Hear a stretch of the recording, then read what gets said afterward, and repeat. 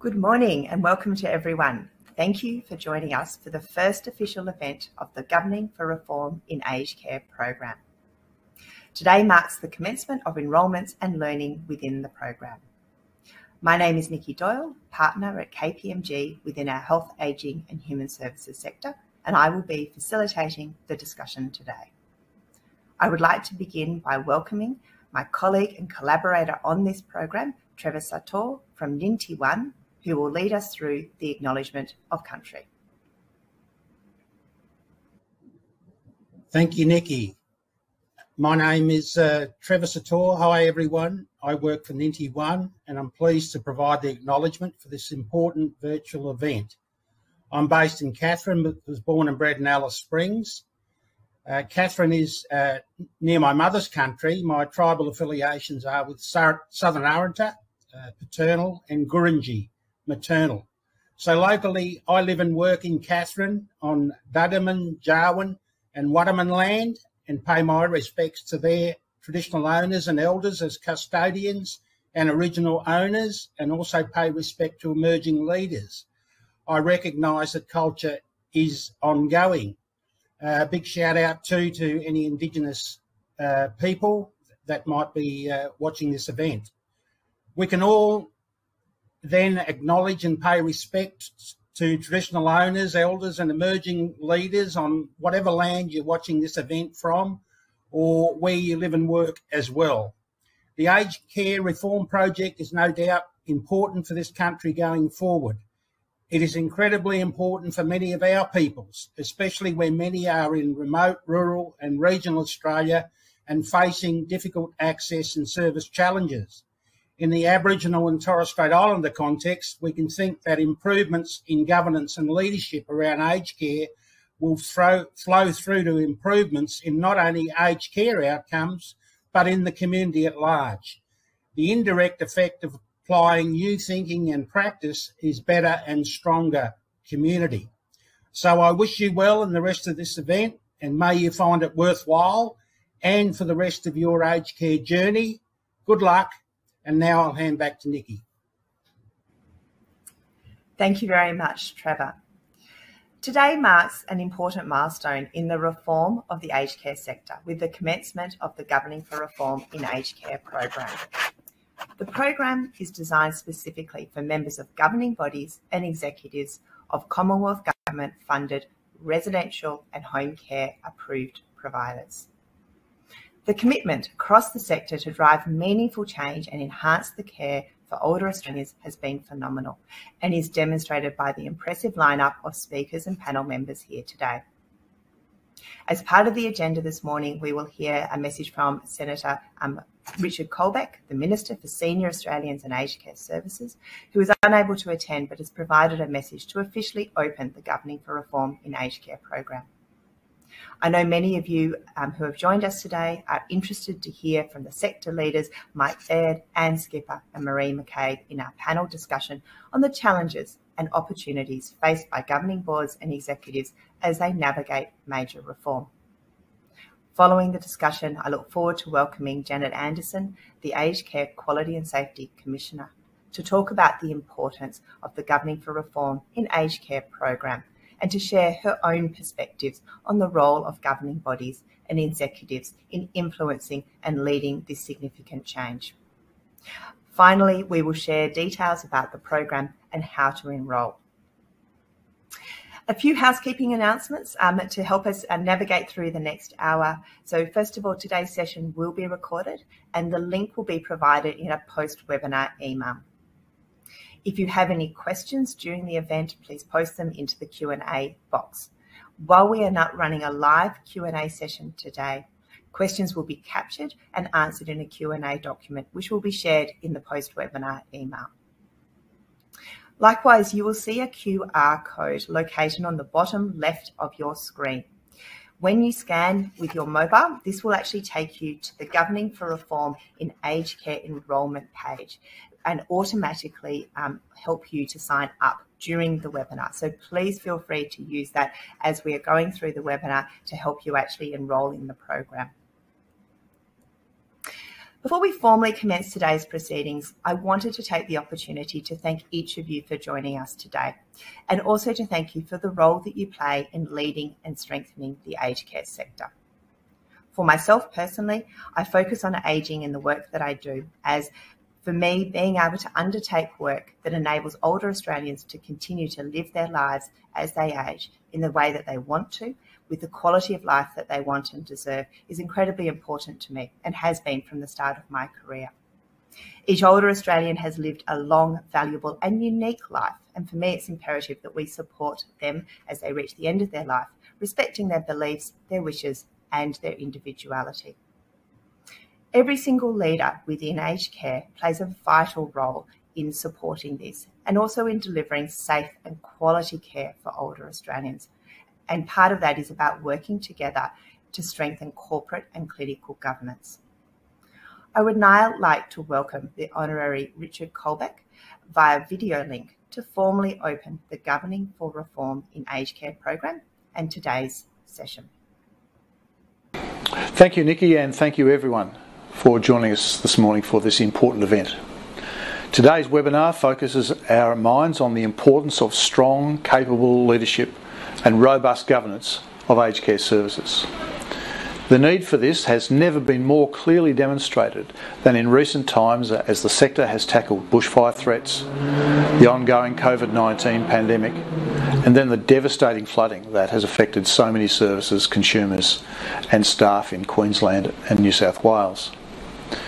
Knowing how challenging the last 2 to 3 years have been for the sector, I want to take a moment now to acknowledge and thank all aged care providers, their staff and volunteers for the work that you do day in, day out, caring for and supporting older Australians. It has been a difficult time and we are truly grateful for your diligence and your commitment. Just over a year ago, the Royal Commission provided the government with its comprehensive final report, Care, Dignity and Respect. Today, I'm very pleased to open this webinar on the Governing for Reform in Aged Care program. This is one of the many initiatives the government is implementing from the Royal Commission's recommendations, and one that I'm personally very committed to. The government's additional financial commitment to the aged care sector and implementation of the ambitious 5-year reform plan we have announced now totals more than $18.3 billion.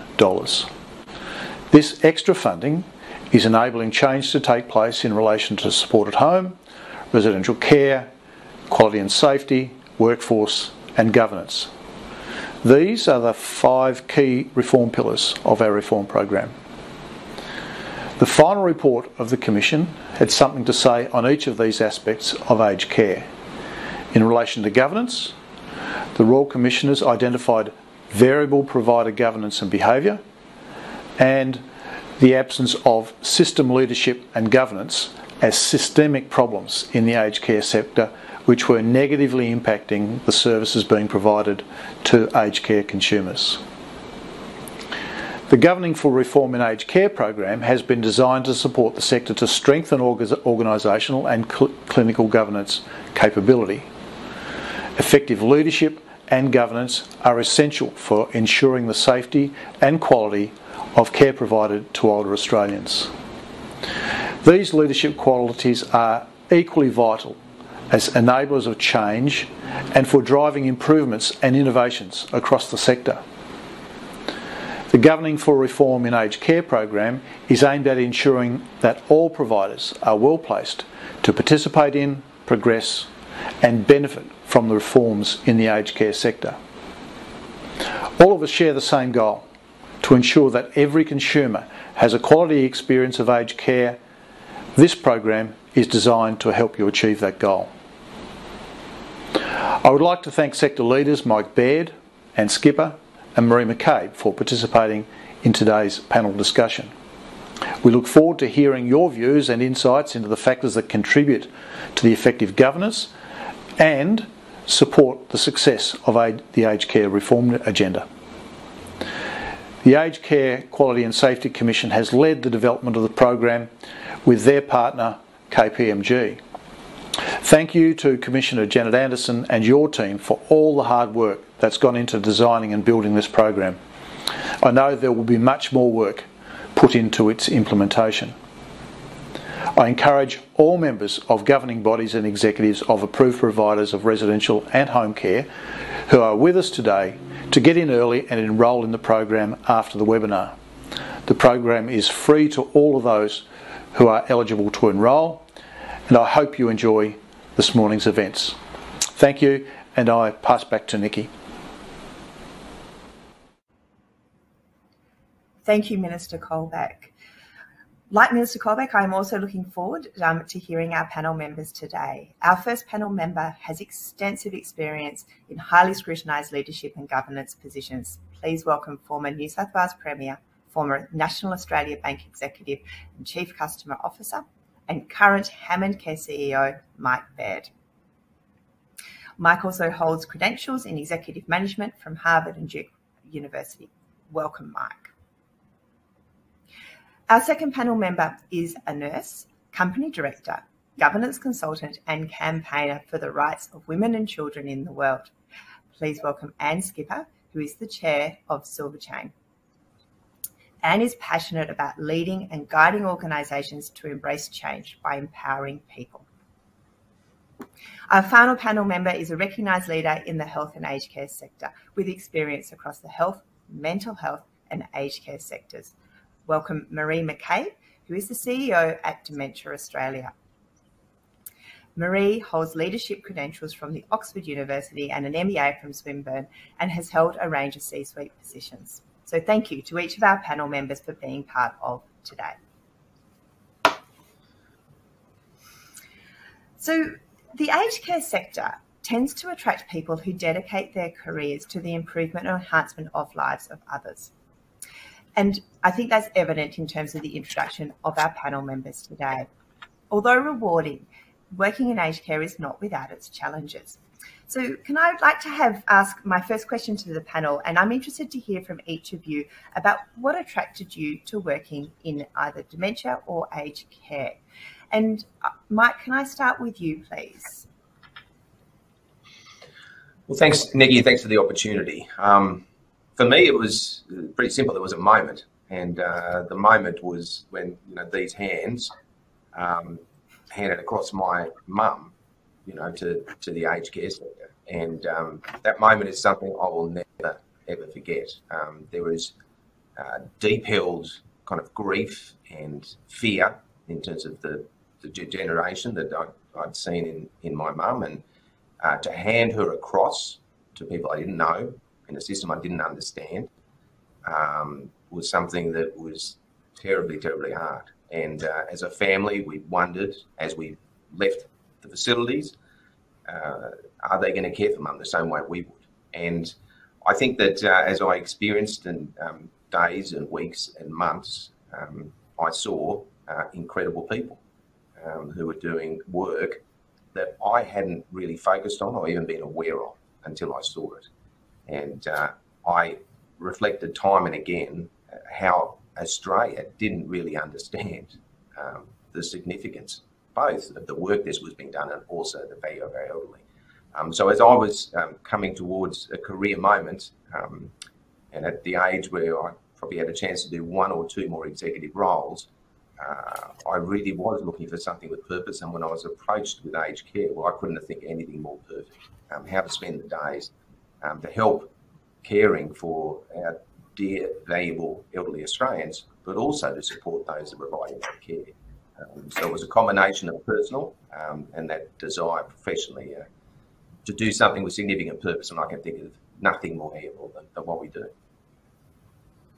Fantastic. Thank you very much for sharing that, Mike. And can I get what brought you here to your current role and other roles that you've done? Thanks, Nikki, and it's wonderful to be here.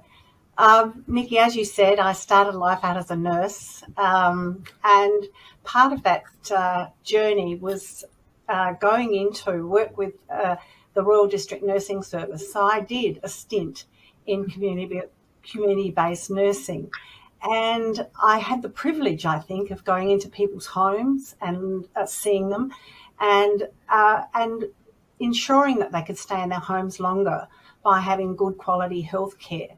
Now, that was nearly 50 years ago now, but my mother was also a great role model. My mother was a nurse, and she started the first aged care service for people that lived in the inner city of Adelaide.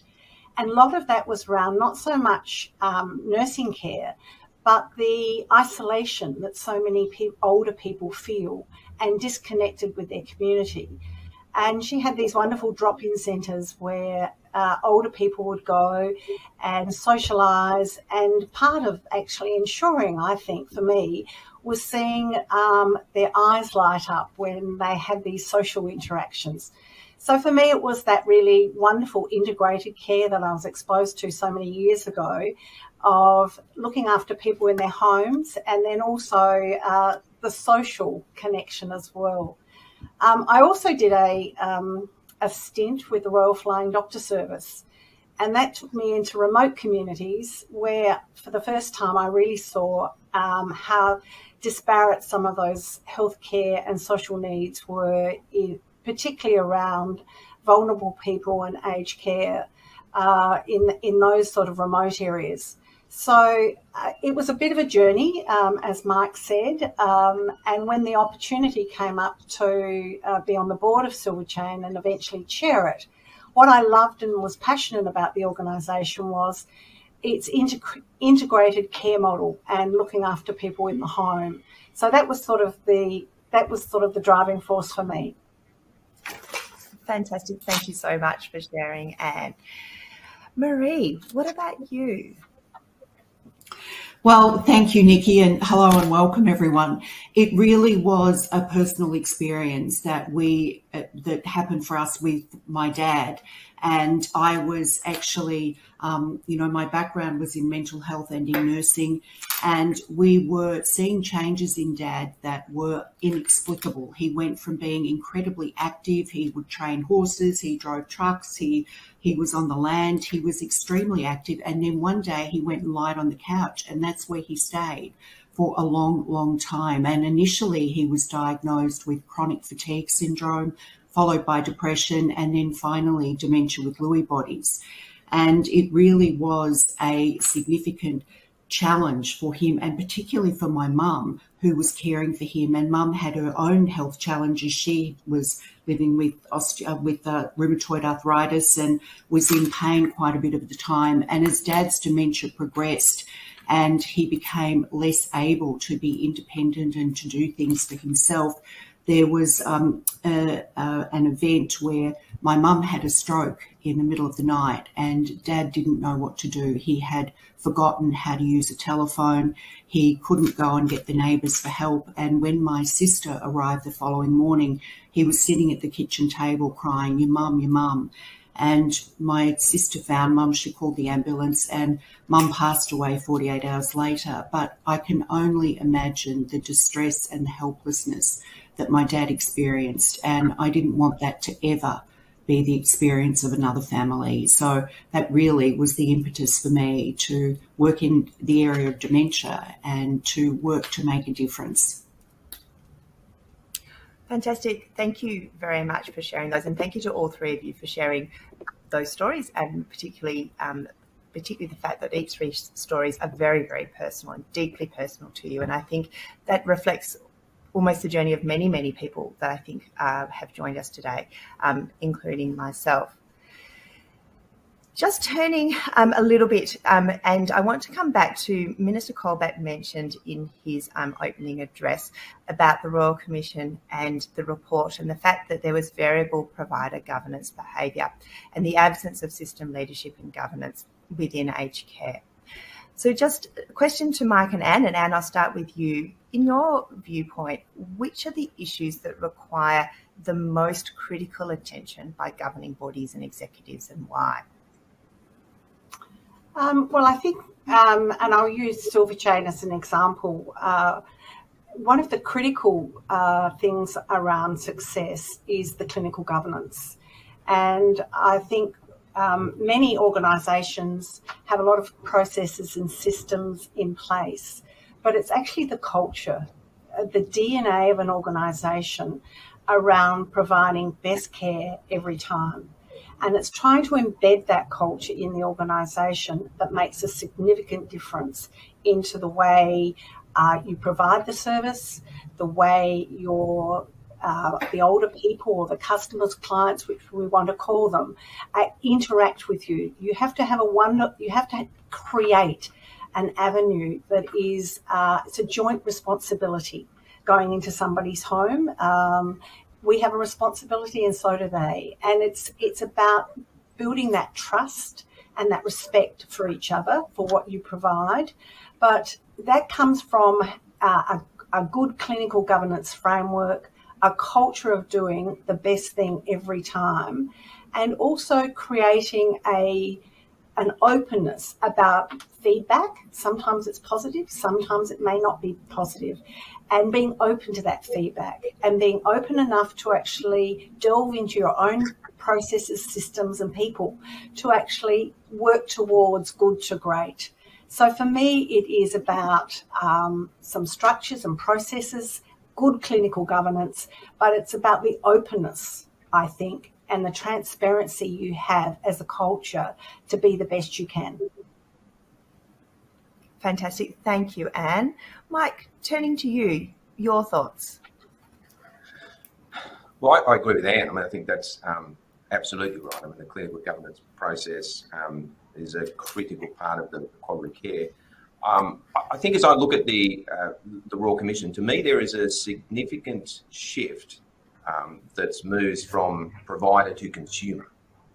There really is now this understanding what is it the consumer needs, and that consumer can be broader family if the person is living with dementia and doesn't necessarily have the capacity to understand. Obviously, we do everything we can to support, but the consumer, the families, how can we help them? And they are going to have a huge array of opportunities going forward when you look at the reform. At the moment, consumers can go out and they can go to telcos, electricity companies, phone companies, have comparative prices, have relative performance, know where coverage is. There's a whole range of information that's available. That's coming to us. You think of the star rating system that's coming, and I really like the star rating system because there's an onus on providers. You know, there's an onus on us to actually benchmark ourselves against others, not just here, but potentially around the world. And who is doing it best? You know, what can we learn from them? What is it we're not doing? And that's for everything from consumer experience through to clinical performance. And that's is a really significant shift in mindset and approach to the sector. So I think that sort of governing bodies and leaders have to prepare what does that mean in terms of consumer experience, and are we ready? And at the moment, you know, how do we benchmark against others? And we have to be prepared to understand that and share that, which comes to the other point that Anne made, which is transparency. And that is something that we have to be very prepared to do. And I'm sure that Janet's going to talk about this. We have to share all the information. You know, we have to understand, how does our care minutes compare to others? How much are we spending on food, you know, as an example? How many complaints do we have? And how quickly are they being resolved?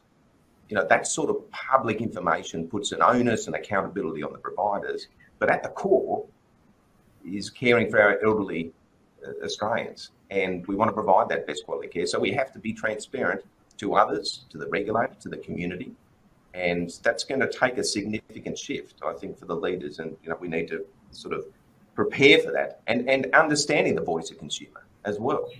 How do we get the best possible feedback in real time and adapt in real time?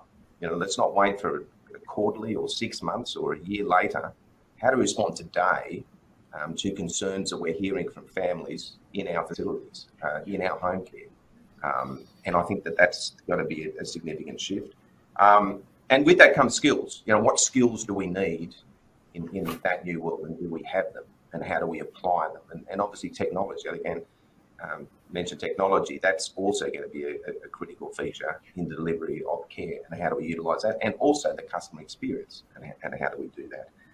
And the last one I'll make, which is kind of missed, which is certainly important to HammondCare, is the physical environment.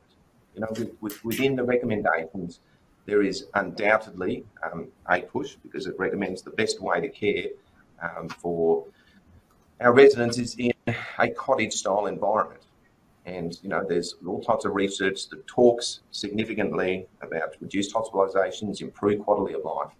And, you know, I think that's a challenge for the sector, because those that don't have the cottage-style environments, is there a capacity to do that, and how do you shift to that? New facilities, sort of understanding the design that goes into the cottages, and particularly those living with dementia. But more broadly, it's showing it is the best way to care. So that physical environment is also, I think, a challenge for the new leaders to think about. So that's probably the package that I would reflect on, Nikki. Fantastic. Thank you, Mike, and thank you, Anne. Lots of food for thought for our governing bodies and executives. Maree, and this is slightly picking up on what Mike was just saying, but we all know that the number of people living with dementia in aged care is increasing. What's your perspective on what our governance systems and processes need to do to change to better support quality care for these individuals? I think, Vicky, I think that Anne and Mike just gave a really good answer. And I think, you know, the thing to cover about this is governing bodies often, you know, boards look at financial results and the sustainability of the organisation and risk, which is really important. And I think the area that needs to be added to this is around the clinical governance element and around the people. And we are in the business and have the privilege of caring for some of our most vulnerable and frail Australians. And transparency around this is key. And looking at some of the clinical indicators as well, and driving a culture of being a learning organisation. And because we have an increase in incidents, say falls, for example, it is not necessarily a bad thing. It may be that there's been education about reporting, and what we have is better reporting. And what we're allowing people is the dignity of risk. We're allowing them to walk around and not be, you know, stuck in a chair all day, or, you know, being restrained in some way from doing the things that are important to them. And transparency around this is also key. And Mike mentioned other industries, of course, that can be benchmarked, and we need to be going through that as well. And it happened in the acute sector. And following on from that is really the opportunity for us as an industry to drive cultural change, to be more transparent, to ensure that we support our workforce by elevating their skills, their knowledge. And I think the thing that many people don't realise is that of the 320,000 Australians living in residential aged care, more than 70% have moderate to severe cognitive impairment. And we have not related to dementia as core business. And it's one of the shifts in our leadership and governance that really does need to occur. And certainly with the federal government's allocation of funding last year in the federal election, you know, $17 billion into aged care and $224.9 million into dementia care, it is absolutely essential that we make sure that we adopt the principles that are so important that have come from the Royal Commission, and certainly fulfil on the roadmap for quality dementia care that has been laid down and presented and funded by the government.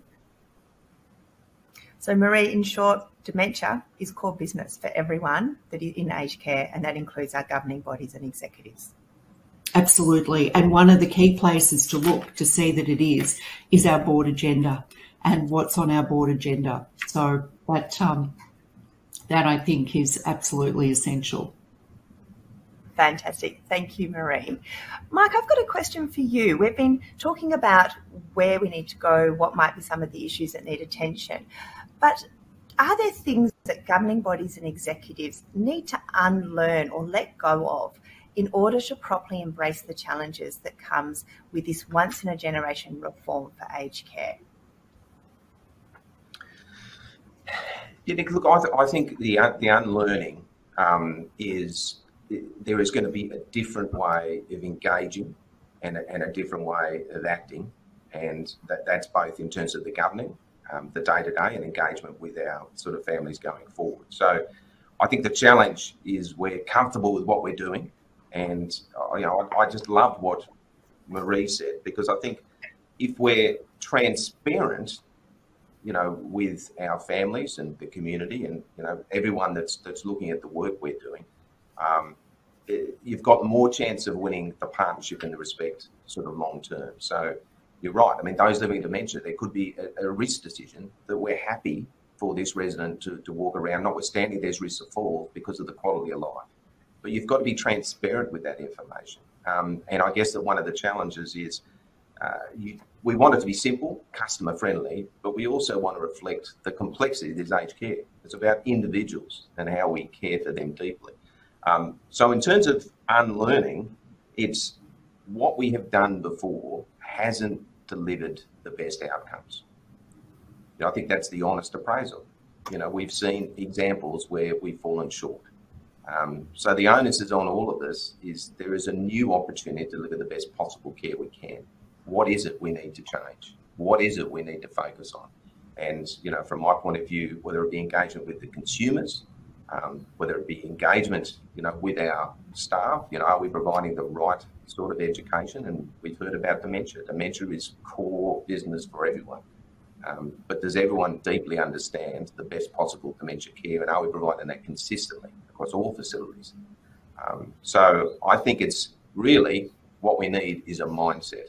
I think in days gone past, reform would just bring challenges, additional paperwork, and I don't know whether this is going to work. You know, my sense is change that to say, what are the opportunities here? And I think if we grasp the reform, there is an opportunity for us to deliver much better quality care. And that means there's onus on all of us as leaders to be prepared to change. And if you haven't got that mindset, you're going to struggle, I think. Thanks, Mike.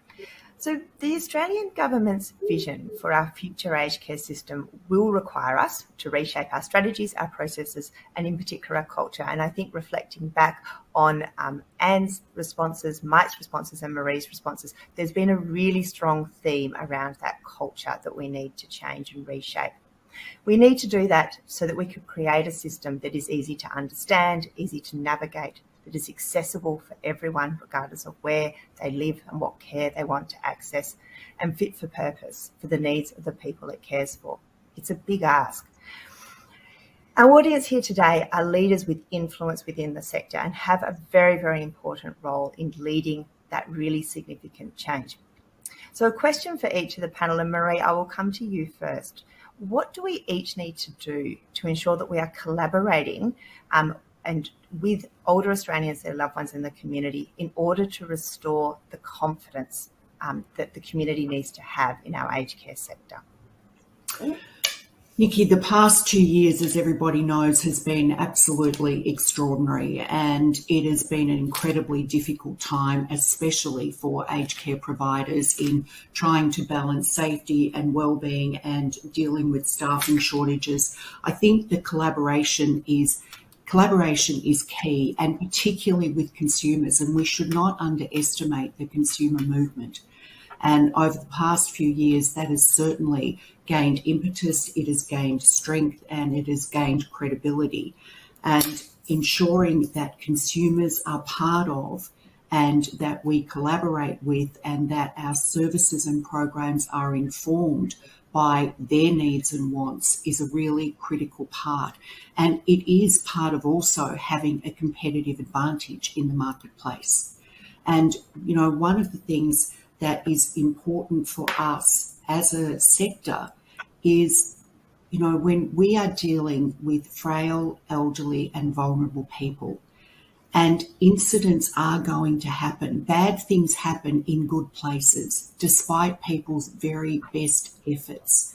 How we communicate that is absolutely essential, and that we are transparent about those things, and that we share about what we will do to prevent them happening again makes a very big difference. And consumers are absolutely key in that process, in informing them about what's happening, in the collaboration about the development of services, changes that they want to see made, and also in how they want to best be treated and to participate in their care to truly have person-centred care. Fantastic. Thank you, Maree. Anne, your thoughts? I just want to build on both what Mike and Maree have said. I think one of the big opportunities, and Mike touched on this, is being open-minded. And I think that starts at boards. I think it starts at executive. What that means to me is you've got to listen more and engage more. So I think part of that is being open to opportunities, open to the fact that things you do have risks, you do have challenges, you will have to meet them.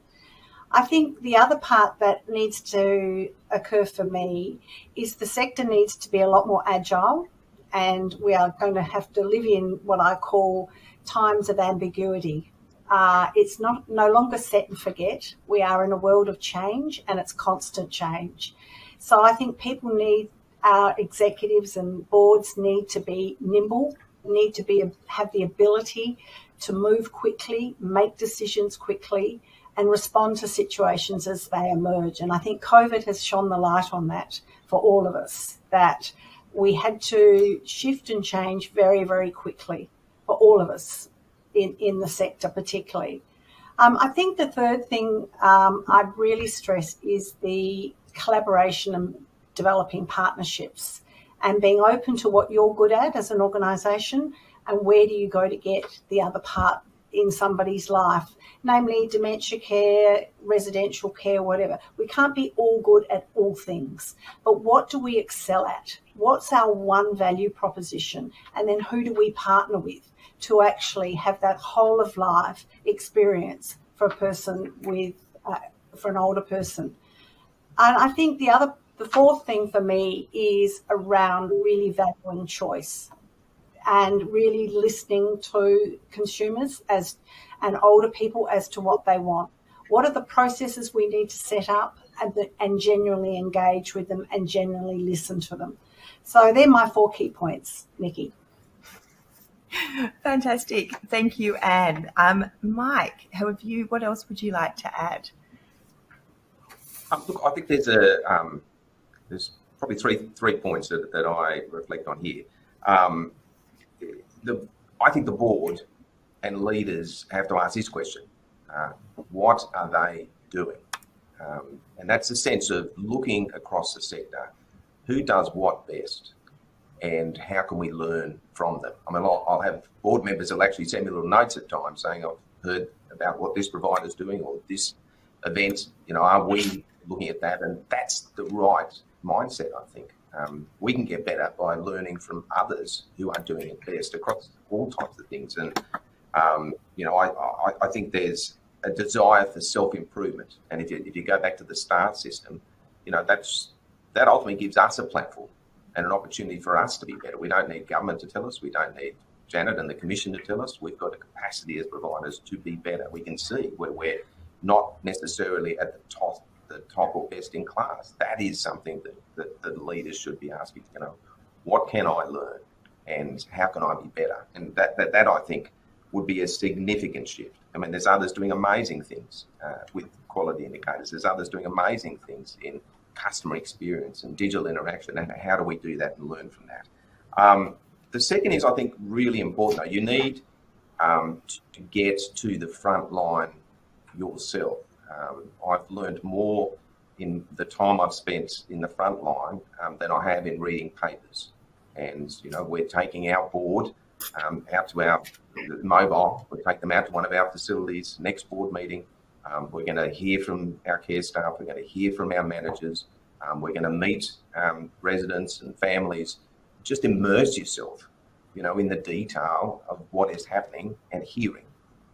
And I think by its nature, that's going to help you to improve, the quality and the safety of care that you're providing. And I think that also restores confidence to the families when they see kind of leaders sort of active and moving and engaging and not necessarily staying in a head office style environment. I think that's kind of a really important thing. The last is, I really think we have a role to collectively talk up the wonder and the incredible work, of our workforce. And, there is a media depiction of all the challenges and problems in aged care.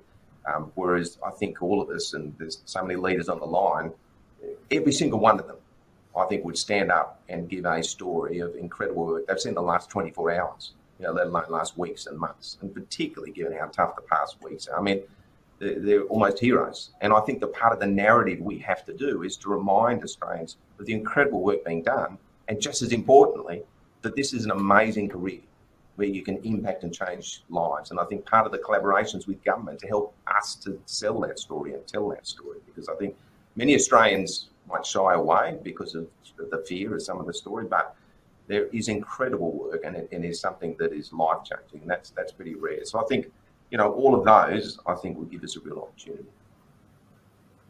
Fantastic. Thank you very much for those insights. So we are here today to actually open the Aged Care Quality and Safety Commission's Governing for Reform in Aged Care program. So based on your experience, why should members of governing boards and executives do the program? And I will start with you, please. I think it's about learning. I think it's a great opportunity to immerse yourself into a learning opportunity, to explore in an environment that is safe and, of an educative nature, to find out more about what you don't know. I mean, we always feel we do know everything, particularly as board directors and executives, but there are things we learn from other people and other organisations, and I think my word is, how do you go from being good to great? So for me, it is about that. I think the other thing is that you develop partnerships and connections, and that is a valuable thing in this sector. I think for so long we have been somewhat isolated, and I think this is a great opportunity for the sector to embrace what Mike was saying. What are the areas that we can actually come to the fore on?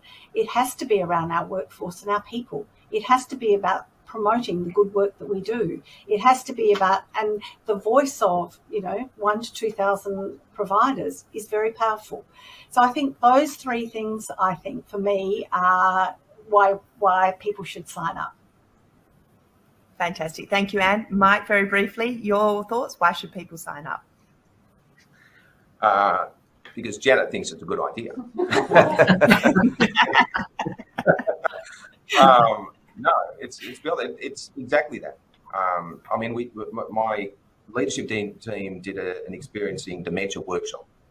We did that 2 weeks ago, and I think for the first time I really understood, what it might be like, just an insight, what it might be like living with dementia. And there was this deep determination that came from the leadership team. We have to do more. We have to be better, and that's what this is about. This is an opportunity for us to be the best we can be. And, for those that are providing, and we've obviously got many groups supporting, to have a capacity to be better, to deliver the best quality care to our elderly Australians, well, that's motivation for everything and every day. So I think this is a fantastic initiative. And I likewise look forward to learning from so many. I found the sector so generous, so willing to share. And I think if we do that purposely, we can be something that Australia can be proud. And I think all of us want to do that. Fantastic. Thank you. And Maree, finally, why do you think that governing boards and executives should complete the program? Well, Nikki, the future has arrived, and I think that this really is a fabulous opportunity to get ahead of the curve, to improve the quality of care for people living with dementia in aged care and all people living in aged care. And to be part of that really is an honour and a privilege. Fantastic. Thank you to each of our three panellists.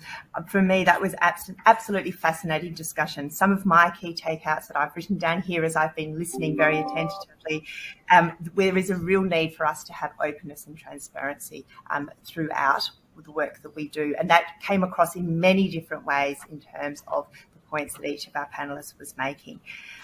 The ability to listen and engage, and that came through very strongly as well, and that was to our consumers, our families, our communities, but also within our organisations as well.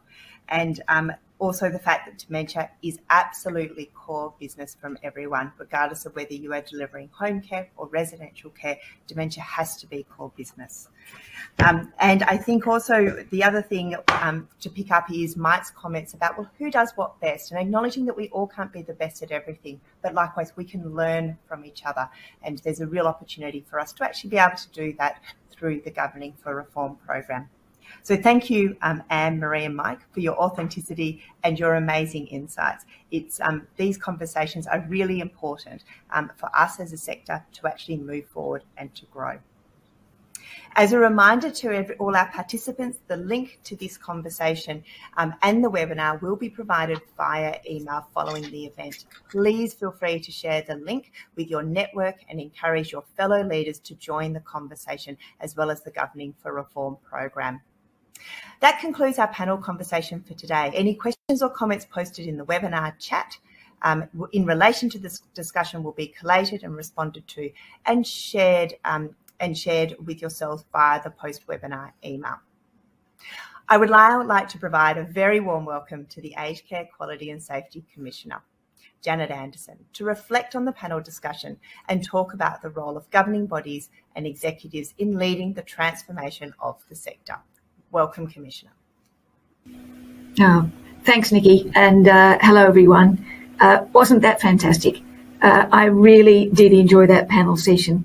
Thank you, by the way, to all of you for participating. I know it can be difficult to set aside this sort of time in a busy week, but I am encouraged by the number who are online because it suggests to me that there is a level of interest in what we're trying to deliver through the Governing for Reform in Aged Care. Nikki's reflected on some of the panel discussions, so I might move on because I do want to allow time for her to step us through some of the outline of the program itself. Excuse me. The Minister mentioned two fundamentals which underpin the Governing for Aged Care Reform program. The first is that effective leadership and governance are essential for ensuring the safety and quality of care provided to old Australians. And the second, which is equally important, is that those same qualities of leadership and governance are vital as enablers of change and for driving improvements in the practice and outcomes of care. And I think Anne and Mike both reflected on this in some of their comments. So that's why we think the Governing for Aged Care Reform program is such an important piece of work, and one that we're so enthusiastic that all of you get the chance to participate in. Now, as the aged care regulator, the commission I lead places a lot of importance on understanding and assessing a provider's governance performance when we assess compliance with the regulatory requirements. And as you know, there is a whole standard called organisational governance, Standard 8, that we pay particular attention to when we're looking at governance arrangements. We also look at complaints, we look at serious incident reports, matters such as preparations and readiness for a COVID-19 outbreak at a particular site. And we use all of those to create a risk profile for a service and for a system. And it certainly enables us to engage more intensively with services which we consider to be at higher risk. And then we publish data around that routinely and with increasing comprehensiveness. Legislative change has been proposed. It is a bill which is still before the Senate, and we will know its fate by the end of this month. But it does propose the introduction of additional requirements that will apply to aged care provider boards, and that has to do with the composition and expertise of boards and with the requirements placed on them for the establishment of certain committees of quality care advisory body to provide additional reporting both to the Commonwealth Department of Health, the Commission, and to the wider public. And that goes squarely to the issue that all three of the panellists mentioned in relation to the value of increasing transparency. Let people know how you're going and be candid about it in order to engage and to offer the opportunities of mutual learning. So, speaking of opportunities for improvement, to paraphrase a very wise man, Martin Luther King Jr., a true measure of leadership is not what someone says and does in moments of comfort and convenience when things are easy, but how they act at times of challenge and controversy. Well, there's no doubt that we have been inundated with challenges in recent times: fire, plague, storm and tempest, flood, and those are only the natural disasters and public health emergencies. When you add to that all of the expectations around the aged care reform agenda, I think you have next level performance challenges. And what we collectively need to do is move to next level leadership and governance. And that's what this program is about. One message I want to send to all governing bodies is that we in the Commission want to work more closely with you to understand where you are in your journey towards best practice governance. And I'd have to say, over the last 3 years since we were established in January 2019, we've seen the best and the worst of the sector. And I'm speaking very plainly here. The best performing providers are awesome. They're outstanding and inspiring. The worst performing providers are shocking. They are alarming and hugely disappointing. Most providers sit somewhere in between those two ends of the spectrum, trying but not always succeeding to get things right, and in my optimistic take, reaching to do it better, just as Mike said, reaching to do it better. So I'm looking forward over coming months to expanding my engagement with boards and chief executive officers, along with my newly appointed Assistant Commissioner, Lisa Peterson, and we genuinely look forward to engaging with you on some of these key questions. But let me move to the value proposition for governing for aged care reform. With all the major reforms underway, it's absolutely vital that members of governing bodies and executives are match fit and ready to respond to both new obligations and, more particularly, new opportunities. Now, you actually have a choice here. In relation to the reforms and the way in which you engage with them, you could decide to ignore them. I would counsel you against that, because I actually think that way lies regulatory jeopardy. You could let them happen to you, and then you could adjust your practices or accommodate them as and when required. Or you can lean in, participate, contribute actively to the processes of consultation, listening and weighing up perspectives, having your say, and then proactively implementing changes in anticipation of the reform or requirement to do so. And that last option, which is clearly the one I prefer, requires strong leadership and effective governance. And so that has motivated us in the Commission to work with our partners KPMG in co-designing with you, because you provided input, co-designing this program governing for aged care reform. We've had consultations with the sector around the program and its content. We've designed it specifically with that input in mind to meet your expectations and your needs as you have articulated them. I commend the program to you and encourage not only you to sign up, but for you to talk to your colleagues and your peers and ask them whether they have signed up, and encourage them to do the same if they're vacillating or somewhat indifferent about it. This is for all providers, and I really believe we have to lean in together to ensure that we get the lift which is available through this program to deliver the outcomes that older Australians have a right to expect, and they certainly deserve. Thanks, Nikki. Thank you very much, Commissioner Anderson, for those insights. I'd now like to share with you a short animation which provides an overview about the program.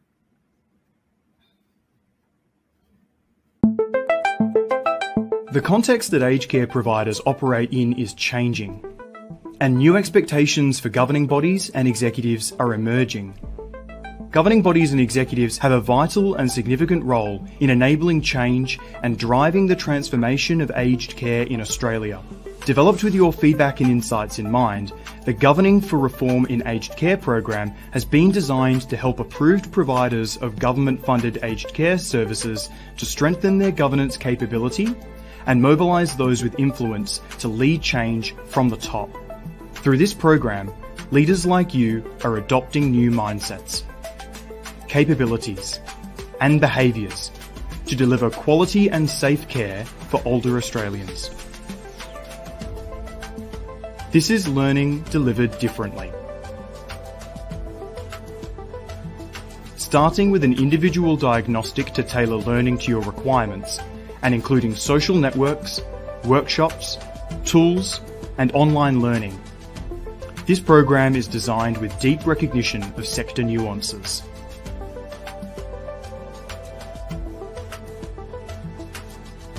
The program is free to members of governing bodies and executives of Commonwealth Government-funded residential and home care approved providers. Enrol for the program today and be part of a collective effort to put the health, safety, well-being and outcomes for older Australians at the centre of our aged care sector.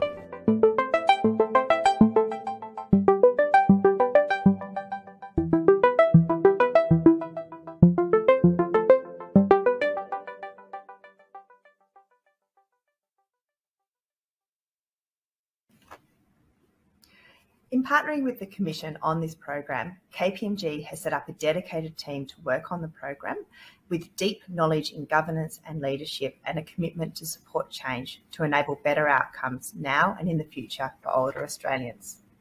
As we've seen in the animation, the program has been designed to be highly adaptive and responsive, and we've listened to you, the sector, in terms of designing the program. It involves multimodal delivery, which means that providers can engage on self-paced online and as well as face-to-face delivery. There are a number of different components on the program which were touched in the animation, but that includes a diagnostic tool to really help you understand and have a good awareness of what constitutes effective governance. We have cohort-based workshops, an online learning platform with learning modules, and a toolkit which will include information and better practice governance examples within aged care, as well as tools that will assist you as a governing body. Webinars will be conducted to address key issues that emerge throughout the course of the program, and we'll have action learning group to enable participants to share and learn from the experience of other providers, which we heard very strongly from our panellists is really essential for us to move forward as a sector. One-on-one support, coaching and advice and mentorship will be available for some providers as well throughout the course of the program. And we will also deliver some podcasts to provide some content for you to think about in terms of where we need to go from an aged care perspective. So it provides a snapshot of what you can deliver, what you can expect for the program to be delivered. Now I want to share with you what you can expect as a program participant.